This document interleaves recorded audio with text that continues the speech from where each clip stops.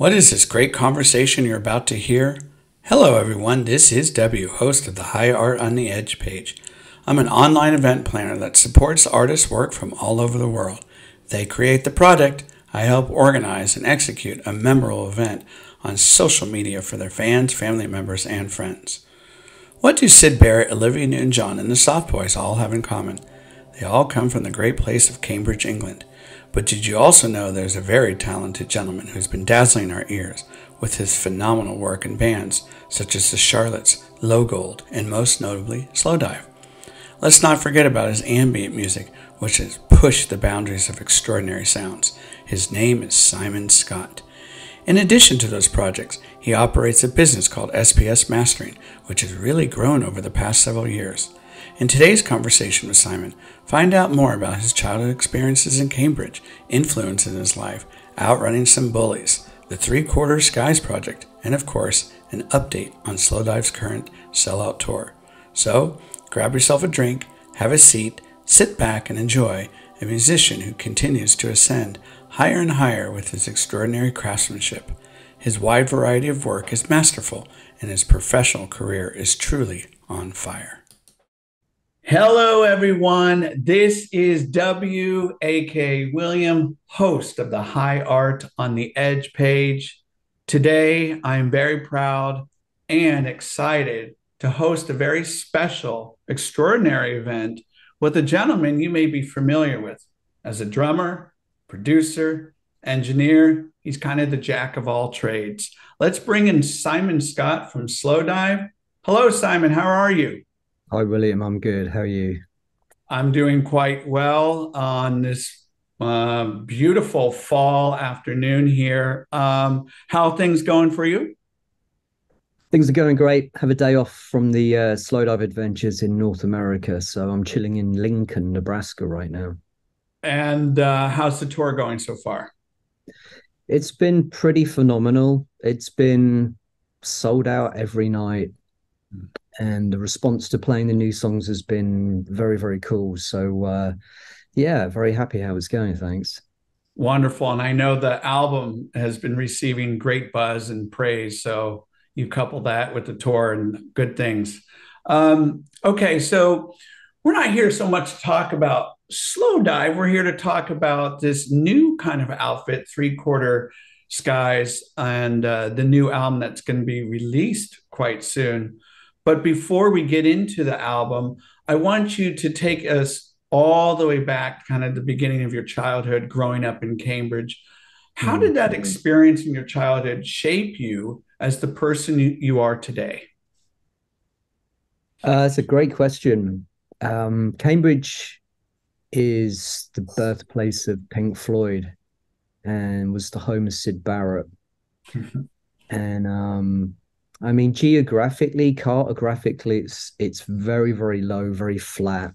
And just outside it, where I kind of lived, is a place called the Fens, which is basically reclaimed land. And it was an old swamp, and it's just full of wildlife and full of greenery, really. And so Cambridge is like really kind of sleepy, very green, very nice. But occasionally when I would walk around, I'd hear some absolute lunatic shouting his head off about the Queen, and it would turn out to be Syd Barrett. So as a kind of 11, 12-year-old who's starting to get interested in, different flavors of music, like maybe The Cure, The Smiths, um, you know, sort of more alternative stuff, there was this character, and I was like, I have to check out Syd Barrett's work. And I went and bought Piper at the Gates of Dawn when I was like maybe 13, and it kind of exploded my head.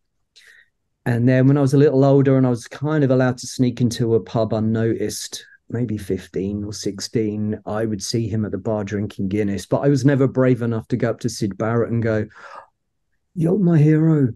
You to drugs. I'd love to talk to you and get into your mind." He kind of scared me because he was very intensely staring into his pint of Guinness.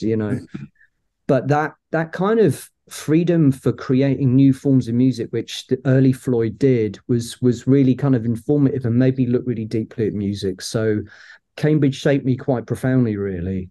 But not just with Syd and that music, but also like the wildlife and the juxtaposition of being in the city centre with the noise, and then 10 minutes later being out in the middle of a field surrounded by wildlife, thinking both are very cool, you know. Right. Right. And when I was growing up, my older brother was a huge influence on my musical tastes. So I want to know from you, who was bringing musical flavor to your life? Were it parents, aunt, uncle, grandparents? Yeah, that's a great question as well. My brother and sister are older than me, a lot older than me. So when I was like 11, my brother was 22, my sister was 19, and I was hearing Kate Bush coming through one wall, Black Sabbath coming through another wall. And that was just like, um, that was my, as well as say, that was kind of my gateway into music. So I was listening to Motorhead and Black Sabbath and some really kind of heavy rock stuff, Mhm. digging that, especially as I was learning to play drums and stuff. But then my sister would be playing Kate Bush and kind of more ethereally stuff and Fleetwood Mac and stuff, which I'd play guitar along to and try and figure out the guitar lines. And then my brother one day, someone gave him an old guitar, and um, that it's an old electric guitar that I could plug into a stereo that I had in my room, and that just evolved into me kind of like writing and getting really kind of involved in the process of creating music myself. But my dad was he was a keyboard player, he was a pianist, and Okay. he kind of was really encouraging, like, oh, you've got some talent here. And he ended up buying me like a really crap drum kit, but like a 25 pound with like a $40 drum kit from the paper, and I set it up and kind of learned to play that and took a few lessons. And so yeah, my family are really important, which is really cool that they gave me that encouragement. Being a school teacher of 20 plus years, I had the great privilege of working with students from all walks of, learning modalities. Did you enjoy your experience at school while growing up?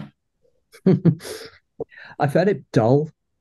Okay. I found it dull. And I just lived for the moments where I could get out of class, and I was listening to music on cassettes a lot, and I'd have a Sony Walkman, and I'd walk around listening to like Bauhaus and Cocteau Twins, The Smiths, The Cure, those kind of bands initially. And that was what I lived for, and get started going to gigs. And but also there was literature that came in, and I started to read quite a lot, and that kind of served me really well. I started to really enjoy the kind of time travel you get with books, and the otherworldliness of fiction, and also geography, like learning about the landscape and stuff was quite important. But that wasn't until I was maybe a little bit older. I think around the ages of sort of like 13, 14, 15, I just wanted to dye my hair black and play music and hang out with my buddies.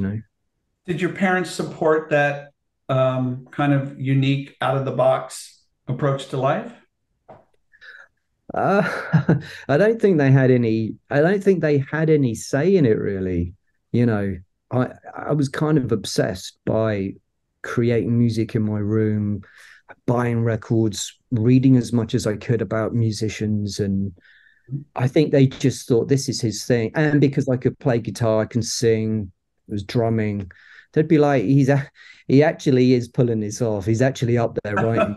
It sounds pretty good, which so I think they kind of left me to it, maybe put a thicker door on my bedroom so they couldn't like, hear the drums and stuff quite so loud. But I understand that you're a big fan of movies, cinema. yeah. David Lynch is a massive inspiration. Stanley Why? Kubrick. I really like the way, like, how Sid Barrett would take you to another world, and it would be really fantastical, and you'd have to listen just to try and figure out what the hell is going on, because it's quite surreal. And David Lynch films draw you in like that. There's moments where you're like, this is crazy and cool, but what the is going on? I just, so you go back and you watch Blue Velvet again, or Mulholland Drive, or whatever, and those films are visually really fantastic. The soundtrack is fantastic. Badalamenti scores are great, but the music that they use to really highlight some of the kind of crazy stuff that people psychologically were going through. Um, yeah, there's too many examples to kind of go on about that, but yeah, and the darkness in there, for some reason I was really drawn to dark stuff as well. I guess because I was listening to goth music and kind of trying to figure out the darkness in music and in films, and when you're a teenager, you witness darkness. I remember being chased because I had some Chelsea boots, and there was like this crowd of Cajun dudes in pastel sweaters, just like calling me all these names, and I got chased by about 8 of them. But luckily, I'm a pretty good runner, so I never got like punched or anything. But that was those scary moments where you're like, why are people such? Mm-hmm. These And aren't I my people, and they and hate I me. wonder, and I'm glad you brought up David Lynch because the way that you have used soundscapes orally, right? He is such a master of doing that in his films like Blue Velvet and the shot of the going into the ear, Mulholland Drive, and of course the Elephant Man. And we'll get into your soundscapes and your kind of that work a little bit. Tell us some of your biggest influences on your life. It could be a teacher, it could be a parent. You had mentioned your brother or sister, anything like that. Well, that's a difficult question to answer because I sort of take inspiration from loads of different places. Um, for really listening to the natural world, um, however we define that, but being out in the middle of kind of more rural landscapes, that was my dad because he was an architect and a surveyor, and he used to drag me out to the fens to hold a tape measure. There was no kind of like technology back in the 80s that you could point a gun and it would give you a quick measurement. You actually held a tape measure. And that stuff was like, I kind of felt a little bit alienated at school. I never really had a massive group of friends, even though I was really sociable. And I just kind of enjoyed being on my own, listening to music. And I just had a few friends that kind of understood what that world was. And I think being out there, I kind of felt like that kid from that film Kes, where I kind of felt really relaxed and would watch hawks and listen to birdsong, and I kind of connected to that. And it's not very rock and roll, and it kind of confused me as a sort of kid, but that was really expansive and mind blowing. Kind of made me think, okay, I'm this tiny dot in the world, and there's all this energy and other stuff going on that I can't control, and that started to fascinate me. So my dad's a big influence, but as I said, my brother and sister playing me Black Sabbath and Kate Bush, when I'm like, you know even pre-puberty, that kind of stuff, like what the. Yeah. So yeah, that kind of all crashing together kind of formed Simon wanting to do music. I will never forget my first concert. It was actually at Wembley Arena, Thompson Twins, 1984. I want you to tell us a really special concert in your early formative years that still lingers in your mind. Yeah, I mean, around I on the first time I ever went to a big show was The Cure, and that was Wembley Arena, funnily enough, in London. And What was that? What was the tour? Do it you was remember? Kiss Me, Kiss Me. Yeah, yeah. And it's really funny because the band, we were talking about it not so long ago, and I was like, I couldn't believe it. My sister bought us tickets. I went with her and a bunch of friends, and it was like, and I was kind of like, at that point, my hair was out here all black. I loved Robert, and yeah, I loved Boris's drumming, who was in the Thompson Twins, coincidentally. And then Rachel's like, oh, I was at that show. And she's like, but I must have been sitting in front of you. I was right in the middle, but I was in row 4. No way. Right in the middle, but in row 5. So Rachel sat in front of me. Mm. And Yeah. and it turns out that in 1988, I was probably standing next to Christian at a My Bloody Valentine show, and they were supporting a little band in Glasgow who were fantastic called the Pastels. But I remember that gig going down to, it was at the Fulham Greyhound, which is in South London, and just, drinking as much lager I could possibly drink, getting that pre-gig buzz and getting right to the front. And he's like, we were both at that show. So even though Slowdive are from Reading and I'm from Cambridge, we were going to London to see the same artist, and we had the same record collections. And I guess that's why I ended up in Slowdive. When did you realize, okay, I want to start pursuing music as kind of a strong interest and or a career? Um, I just think from the people that I knew just piling around to my house and going, can you switch your microphones on and us do that jamming stuff again? And let's record one of your songs on the fly. And for about a year, people used to come over to my house after school. I had like these tape players, and I had at that point, like this battered up electric guitar with a crappy amp, a crappy drum kit, maybe a crappy keyboard, some microphones, a couple of effects pedals that I worked in a burger joint when I was 14. And I remember one day somebody came in with a bag of pedals and said, if you got £5, I'll give you these. So I was plugging them in and just experimenting. And the fact that all my mates wanted me to kind of engineer it and improvise and let them play. And there was, it's kind of stupid and, probably really crappy, but they're just like, how do you do that? How do you come up with songs? How can you like play with these instruments? And it made me think, all right, I can make music, and I'm obviously quite good at it. So that was the initial encouragement. And then suddenly, I think I was 15, I'd started getting the older kids. There was a sixth form college, really good sixth form college. That kind of its main thing was art. And so the art school kids would come and bang on my door and say, I heard you're a really good drummer. Can you come and join our band? So I was in a bunch of bands, which I kind of realized like, oh, all right, I'm drumming. I must be a pretty good drummer, because suddenly I'm in about 5 bands. And that evolved into me joining the Charlottes, and that's who Slowdive poached me from. Did you take formal lessons of drumming? I took some at school, but I'd Okay. already bought myself a book of like drumming, rudimentary tablature and stuff like pads to practice on. So when my mum and dad said there's a drummer coming into school, and she can teach you drums properly, and I did probably maybe one term, which is about 6 weeks with her, loved it. But when she wrote my report, she was like, he already knows this stuff. He's already too good for these lessons. So um yeah, that was again, that's another encouraging thing when you're a kid, where you just go, okay, this window is opening even wider. I'm going this way. Yeah. And I took some classical guitar lessons, which I just found really boring.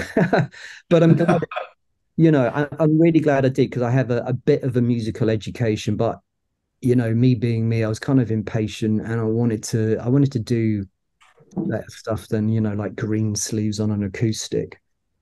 Um, And I'm glad I didn't have too much training, because it might have hindered my imaginative, creative ideas. How would you describe your drum style of playing? Very complimentary to the song. Okay. Song is king. Um, in the Charlottes, I used to drum as fast and as hard as I possibly could, Uh, and teared up a whole bunch of kits, and broke a whole bunch of cymbals. And that was kind of one of the strengths of like my first couple of bands, and just go bananas. I think somebody, Joe from Dummy, was listening to the Charlottes records the other day, and he put on Twitter like, the Charlottes drumming psycho. And because I loved Motorhead and Sabbath and stuff, I was like, the kind of like 13-year-old in me was like, yeah. But Slaughter is very much, it's very expansive. There's loads of space. Neil and Rachel's vocals are like a perfect blend, and I don't want to get in the way of that. yeah. Um, live I can really tear it up at the end of like a couple of the songs, and I put my musical personality in there. And in the studio, I do different stuff. It's not just drumming. But yeah, complimentary. I love that description. Okay, so let's start moving into your solo work here. So, with your solo work, how do you approach your vision of music when you're with Slowdive versus when you're working by yourself? Working by myself, there isn't any compromise Okay. because I can follow my own creative vision without any distractions, without having to kind of put it out there for a democratic vote. So, the solo stuff I did, the records on Miasma and Touch and 12K were very much just Simon's world. Mhm. And informed by the landscape I lived in, or informed by watching too much David Lynch or whatever it is. And that is something that I would be doing anyway, even if record labels weren't interested. I would still be making music. I've always recorded sound and really kind of like been super sensitive to sounds around me. And but with Slowdive, it's it's Neil's band in a way. Neil and Rachel, I think Rachel and Neil and Nick, they were like playing together at college, Yeah. and doing Velvet's covers and stuff. And Neil's a very, very talented songwriter. He's got a real skill for writing a beautiful song. And I don't, like I said about my drumming, as a musician, in whatever capacity I come in at, I don't want to get in the way of that. Yeah. In the same way that if Neil ever played on one of my tracks and he was, trying to force an idea in there that didn't quite suit the song, I'd be like, "It's not going in, mate." And Neil has a very strong vision for Slowdive, so the two things really differ. And because I write and because I've always done music, I have to have a different outlet. So Yeah. that's what I'm in solo records. So from your for earlier solo albums, Bunny until now, I want to know how have your skills enhanced, improved over time? Great question. Definitely just listening with more agency, like more intent on details. It's very punk rock just to sort of sling on a guitar and bash out a tune. I don't care. It's DIY. It sounds crap, but it's supposed to. Actually, that's kind of lazy. It's been done before and done really well. And I love the whole lo-fi kind of like it sounds like it's been recorded onto a broken tape. I love Mhm. those kind of textures and stuff. But I think with the evolution of Simon Scott as a musician, it's just been to really like listen really carefully. Um, and over time, you accumulate the skills of knowing what technology to use, and that's how I got into doing mastering, by just accumulating mastering gear and listening really, really, deeply to stuff and communicating with other musicians who I work with, listening to their ideas. Um, you know, Even though I'm saying like with the Simon Scott stuff, whichever record that is, it's my creative vision. It's always really nice to collaborate with other people, whether that's someone who's mixing your record or the label that are putting it out. And you know, so listening as a human being, I think, is a great skill. It's very underrated, and many people don't listen that well. So And being has helped me. many actors would say the same thing, how important listening is Okay. while delivering lines. I've heard that from time and time again. I have had the great fortune of speaking with artists that you have done mastering work for, bands, and they've all have really sang your praises in terms of the high quality of work that you've done with mastering their songs.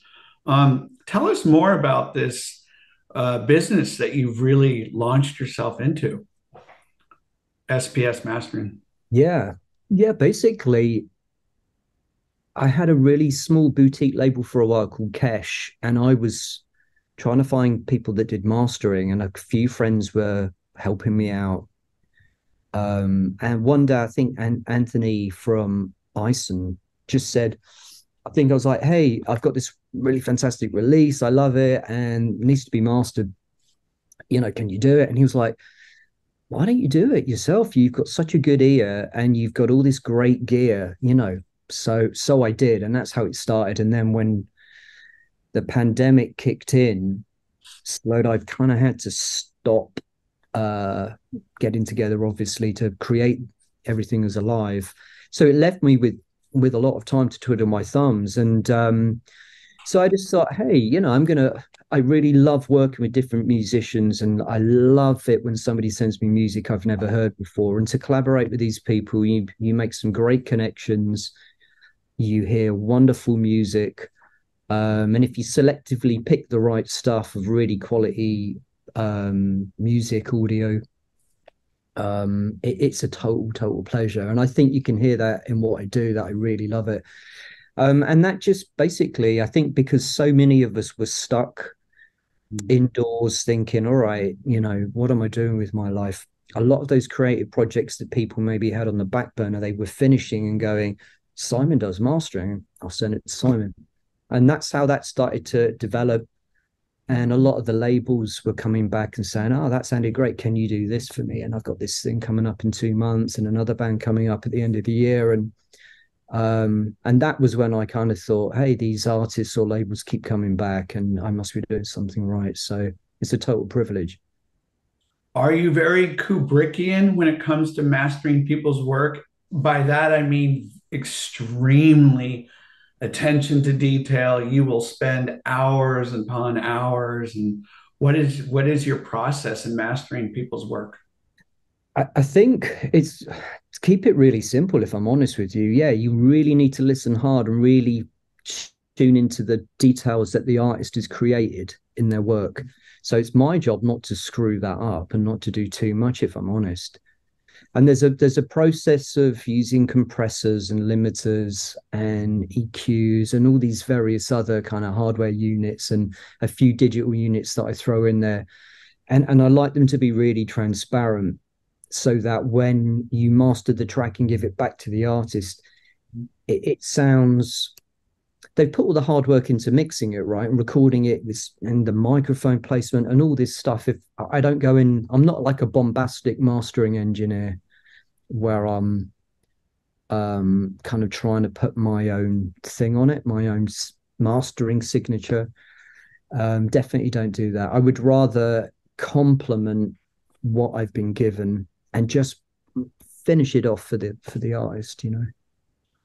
Is I want to take a slow dive into this new outfit that called Three Quarter Skies, if you don't mind. So, what is this project?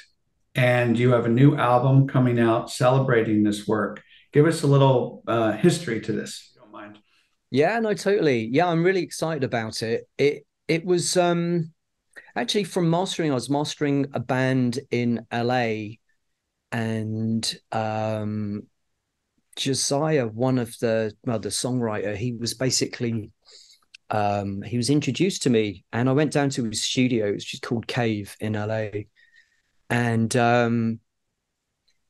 he was like, "Oh, hey, I need to pay you for the album masters." And I was like, "You know what? Can I just have some studio time because I've got some ideas and I want to come in and just really kind of have a few days of just making music and seeing what happened."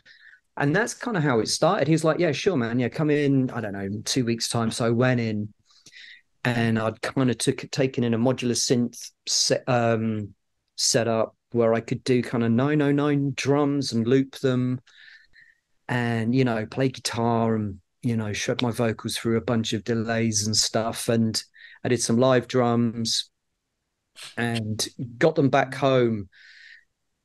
And there was kind of two or three tracks there, and then I carried on writing when I wasn't kind of in the studio with Slowdive. And to cut a very long story short, I was doing Slowdive. Slowdive played in Berlin in November 22, and then I did a record store kind of improvisation. So I'd got this little modular set up, and some guitar pedals and stuff with me. And Nat from Sonic Cathedral phoned me up and said, "Hey, I think you're coming back to London today from Berlin. Can you come and support Deary because their support band all have flu?" And I'm like, I don't know what I do. It's like, you could do anything you like, just come down. And so I was like, okay. So I jumped off the plane, got in a taxi, and went to the show. And kind of during the traveling time, I thought, I'm just going to do this new stuff. And I'd already got the name Three Quarter Skies from one of the locals in the area in Cambridge called the Fens. They call it Three Quarter Skies because, you know, you get this much landscape and then these really wide skies, which are really beautiful. Okay. So I thought, I've got a project named Three Quarter Skies, and I've got these songs I've never done before. So I jumped up on stage, and basically, because I got stuck in a traffic jam because there was a KFC, Kentucky Fried Chicken place, on fire, I just started scribbling down lyrics and thought, I'm going to do this track. That's why the debut single was called On Fire. And I kind of really liked that my everyday experiences are put into this band because, you know, it's very uncontrived. Um, and I just went up and let rip and, you know, looped the drums, looped the guitars, grabbed my vocal, shredded it through a bunch of crush delays. And then after the show, Nat came up and said, like, I really want to work with you. I really want to put this out. And there was a video director there called Chris Thompson, who's the Inner Strings guy. And he was like, yeah, we should do something. So he made the video for On Fire. And that's how this all started. What a privilege and honor to work with him. He's done such great work, Yeah. a lot of tremendous work. Okay, so I want to talk about a few tracks, if you don't mind. Um, the Hmm. opener. Um, there is a phenomenal vibration and pulse to that. There was a buildup, a swelling, if you don't mind me explaining it that way. What instruments did you use to capture that mood, that essence? That track started from rainfall field recordings, actually.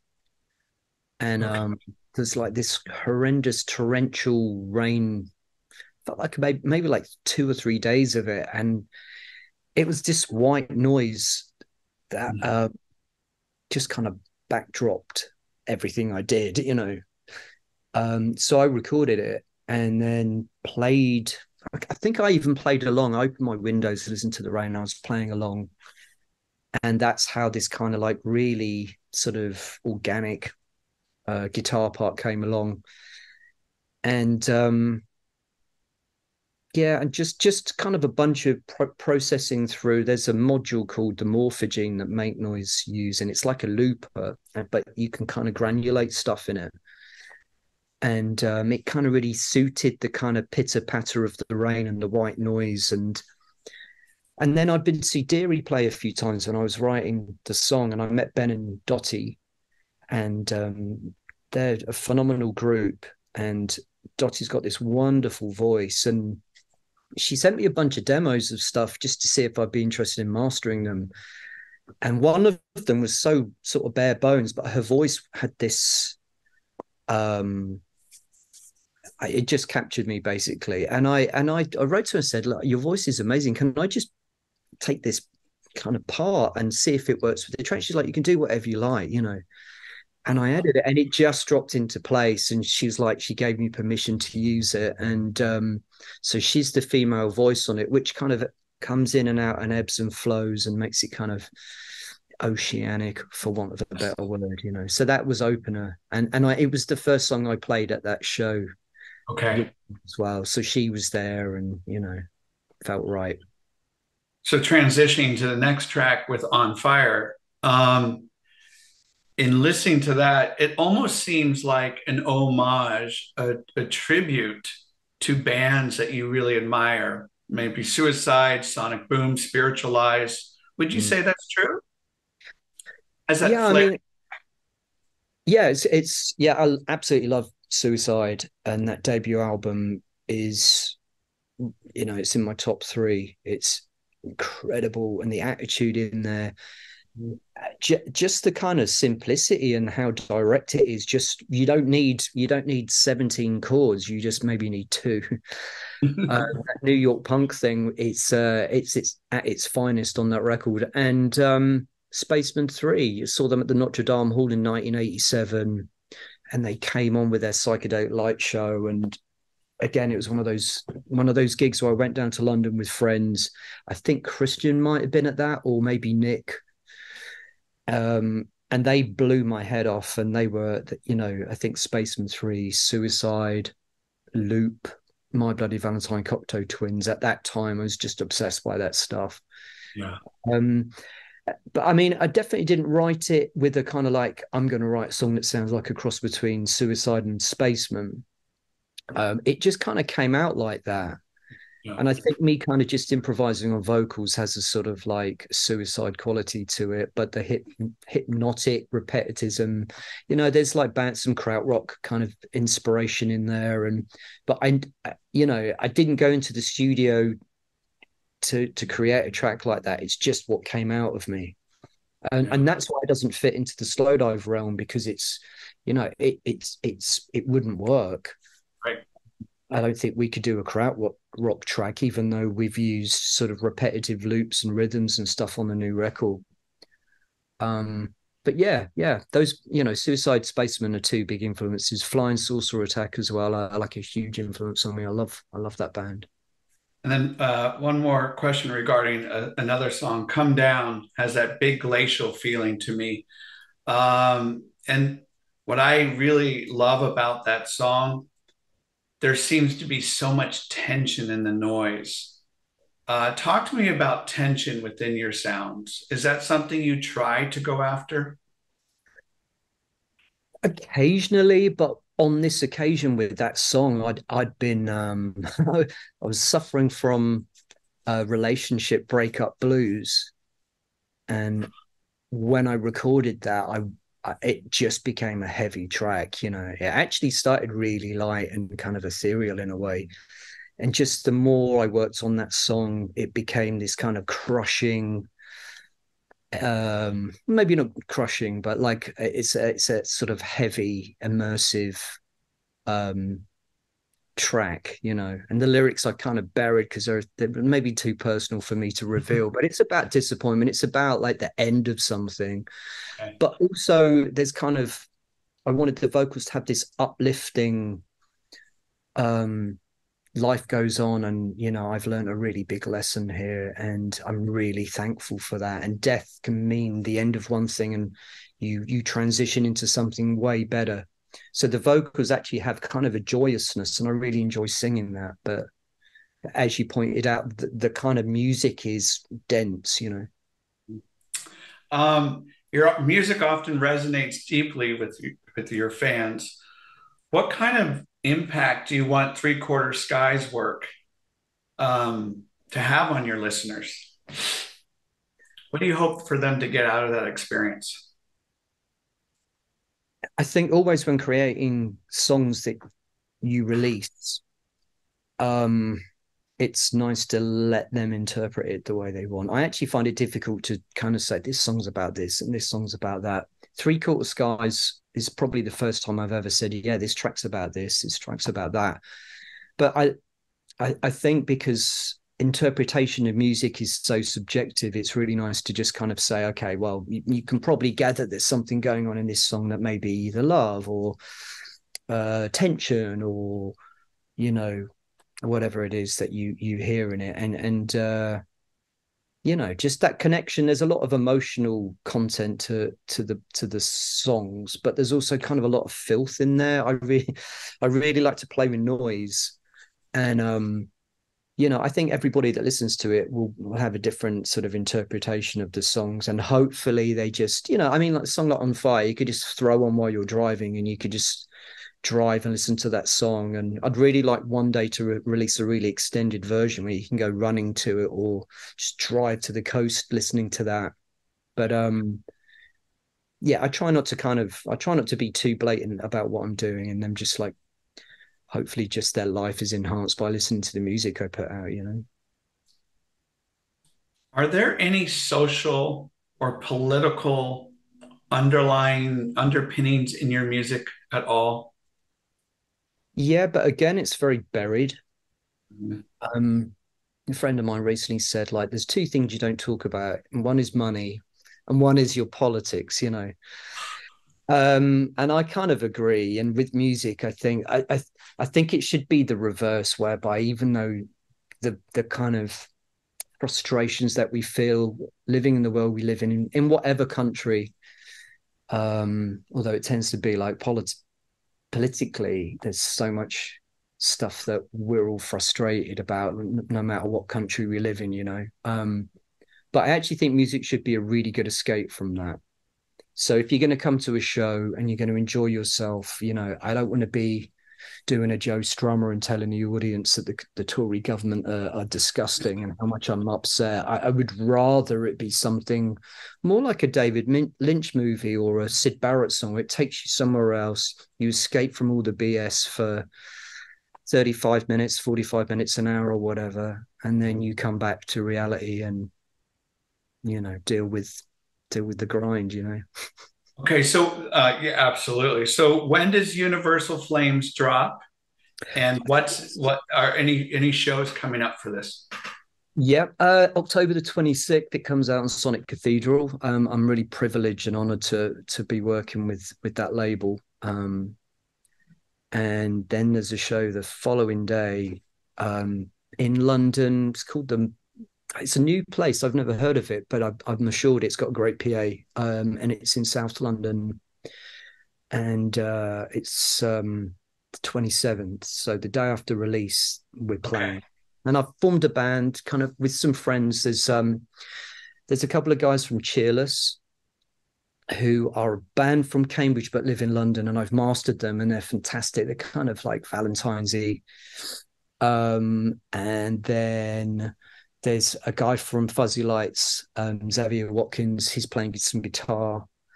And then my mate Ivan Rocket Dinning comes in and he's got modular stuff and he's kind of circuit bending and doing some stuff in there as well. Just like I said, I really like to explore noise and textures of stuff that, as well as beautiful stuff like on Opener, there's also some dense, kind of dirty sounds in there. Kind of the way Flying Saucer Attack used, you know, like a screwdriver along the fretboard with loads of delay, and it's almost quite filthy and feedbacking, you know. So the show's going to be loads of fun. It's going to be noisy. Um, Sadly, we don't have Chris to do our visuals, which is a really important component for us, because you know I think visually a band should kind of like have you know an impressive kind of representation, and he's sadly been pinched by Andy Bell for his Glock shows for that. Uh, Because Andy's been working with Chris longer than I have, but uh, I really wanted Chris to do it. But you know, we can wait for Chris. Maybe we'll start touring and stuff next year if there's like a window where I'm not playing drums, you know, for Slowdive. all right, let's wrap this up.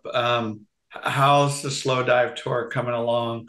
I'm going to be seeing you in San Francisco next week. Super excited playing at the Warfield. So tell us some remaining dates. And then when do you get a break? This is my day off. Okay. But you know, I'm really happy to speak to you, and it's really nice to be on the show. So it's nice to do on my day off. But we're going to Denver tomorrow. We got to be in the hotel lobby at 2 a.m.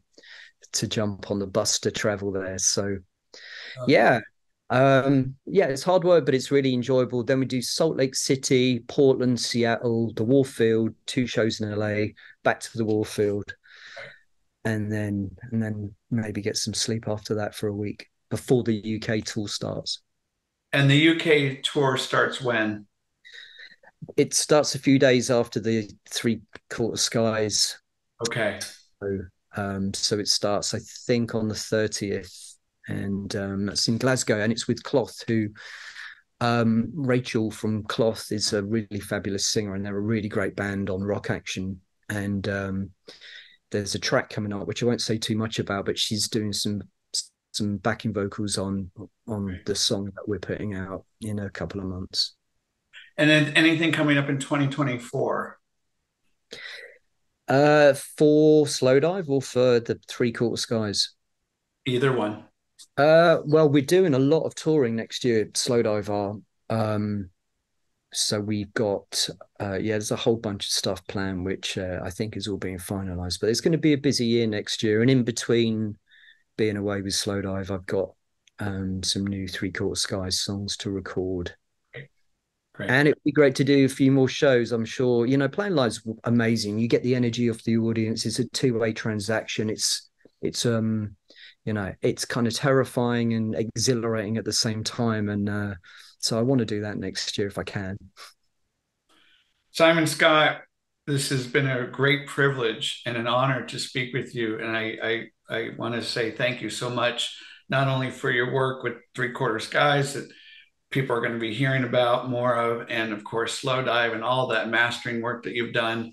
As I've told you before, that when I speak with artists who have worked with you, they've been extremely complimentary of the professionalism and the tremendous amount of effort you put into enhancing their songs. So thank you for this. Yeah, it's And been a total pleasure. Thanks for having me on. yeah, absolutely, and much continued success. And again, when does that Universal Flames album drop? October the 26th All on right. Sonic Cathedral. We'll keep an eye on it. Well, enjoy the rest of your tour, and we shall talk soon. And looking forward to seeing you in San Francisco. Thank you so much. See you soon, William. Cheers.